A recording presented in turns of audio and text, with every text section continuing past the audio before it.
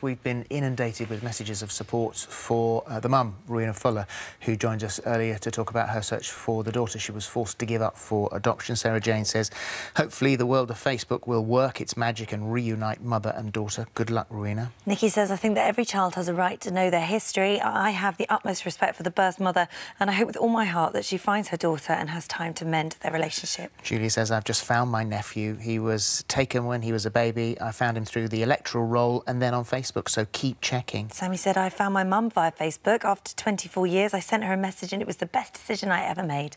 Lots of messages like that. Thank you.